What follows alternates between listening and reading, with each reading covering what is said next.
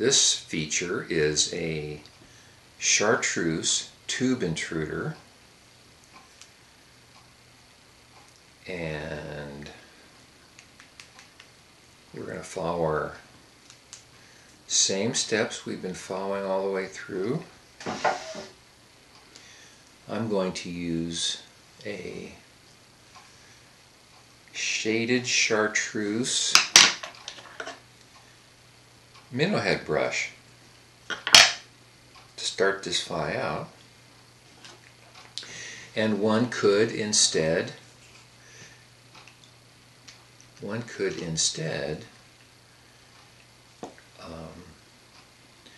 put on a ball of ice dub.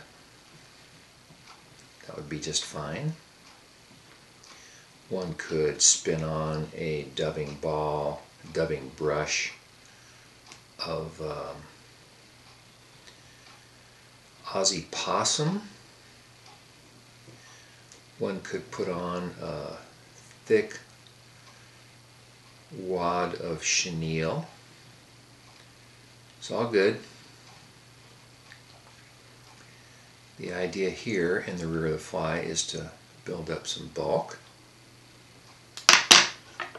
And what that's going to do is going to help stand. I'm going to put some ostrich on here.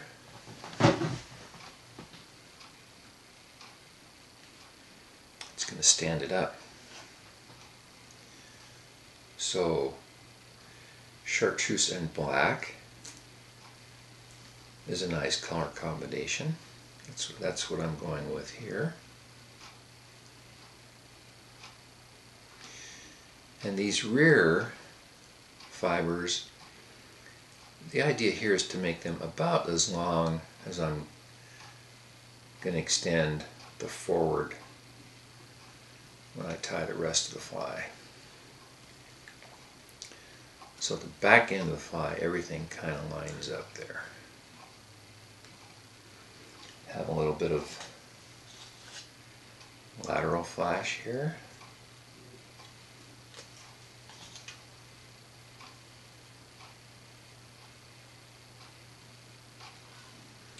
As I usually do, put a couple strands in on one side. Maybe I'll just lift them underneath there. See how that works. Then I will rotate them. And here it's starting to rain. Nice December rainy morning.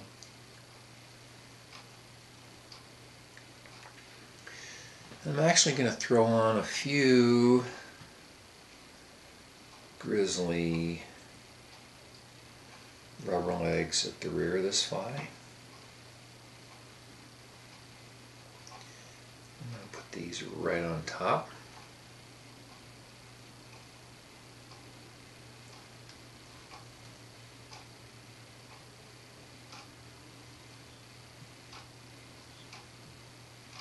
And I'm winding these forward. Sometimes I forget and I trim them right by the base, right where I tie them in.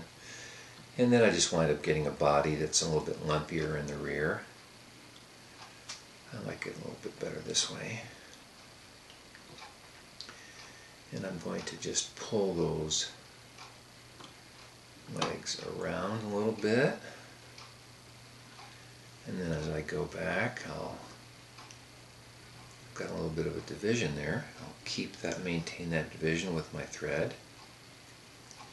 Some chartreuse flat diamond braid, or diamond flat braid, as you prefer.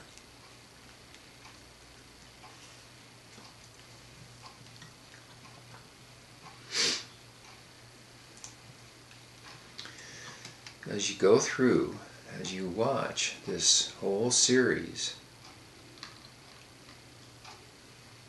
the idea, yes, we're being repetitious. Yes, we could show you one fly and let it go at that.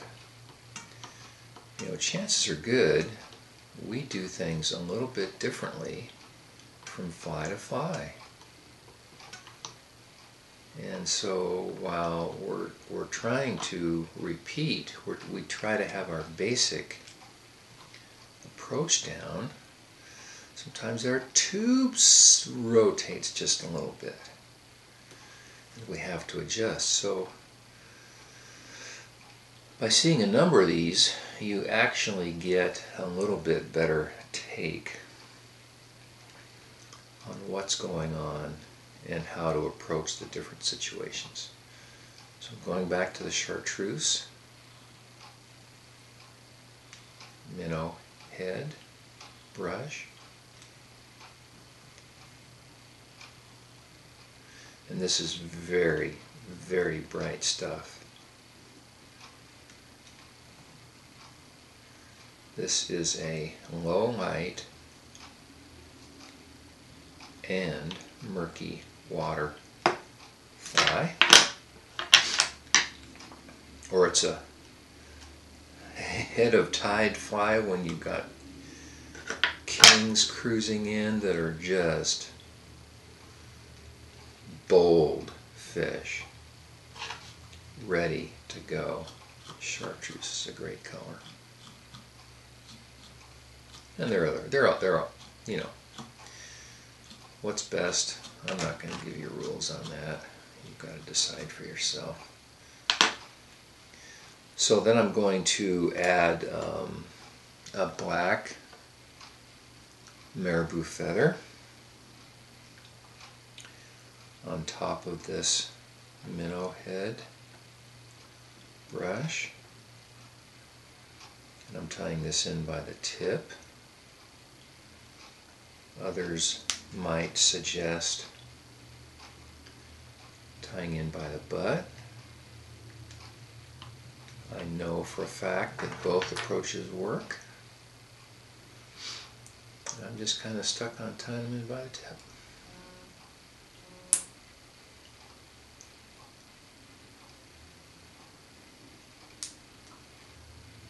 Because I like to always have the longest fibers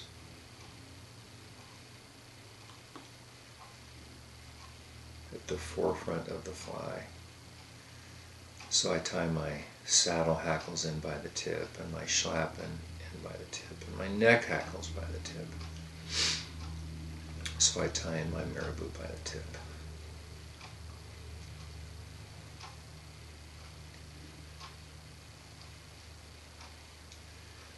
So that's not quite 3 turns. And the marabou stem is getting a bit on the thick side.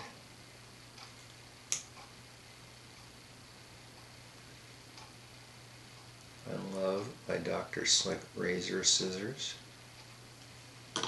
They are sharp, and you had best be careful when you are handling them.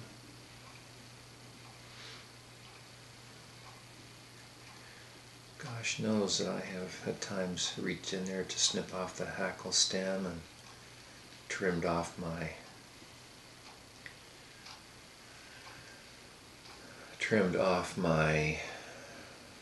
thread instead. Throw a bit of ostrich right on top.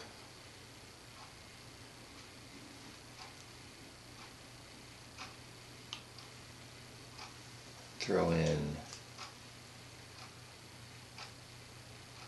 2 more pieces of lateral scale on each side of this wing, thorax, forefly, forward section of this intruder.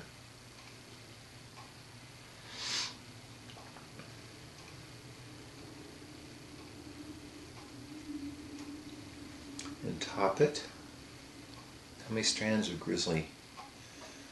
I've got 3 strands left. I think that's just what I wanted.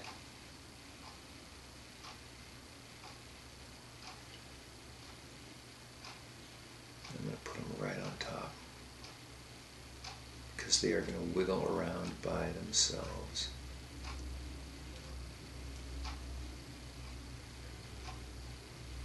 Get them trimmed. I want them.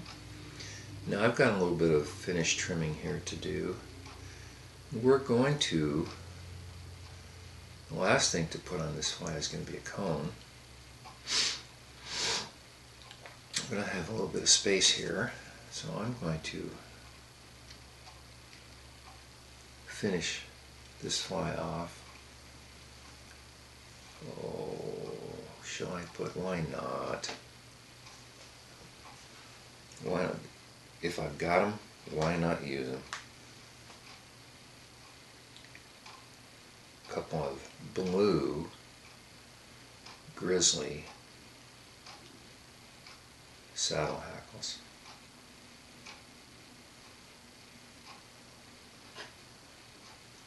It adds such a nice touch. Don't doubt that the fish can see these wings, because they can. They have incredible eyesight. Now, whether these wings, how much they add to the fish catching power of this fly, I'm not going to begin to try to answer. Because then I would put myself in the group of people that I see telling me all sorts of things about why fish bite this and why fish bite that, and I have no idea. There are times when I really think they're wrong, but they might be right. But I think, how can they know that? I've seen so many times when fish take a fly that I thought they shouldn't at a particular time. So, but I love to add those little Grizzly hackle points. So the idea here is to have, I'm going to finish this off. I could use a Kingfisher blue here also.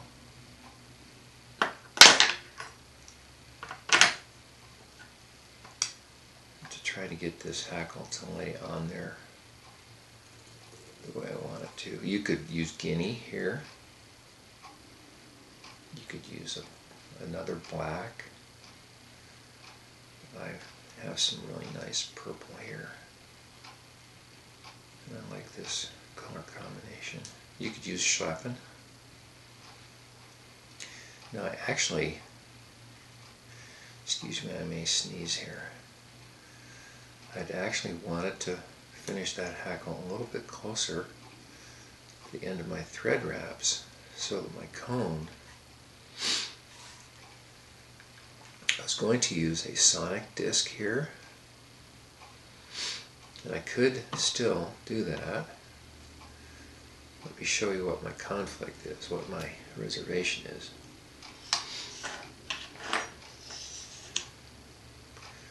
Use the sonic disc, it will only slide right to there. You know, I think that's far enough. That's perfectly good. Let's see what happens if I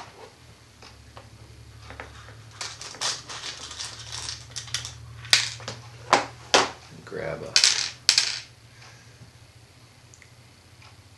a cone.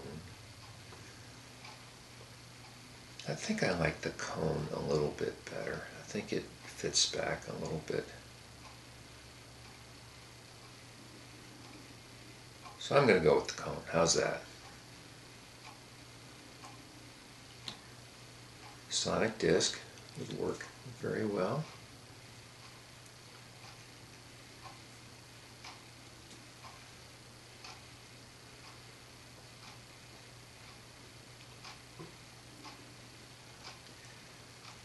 I have my lighter handy. I trim my tube.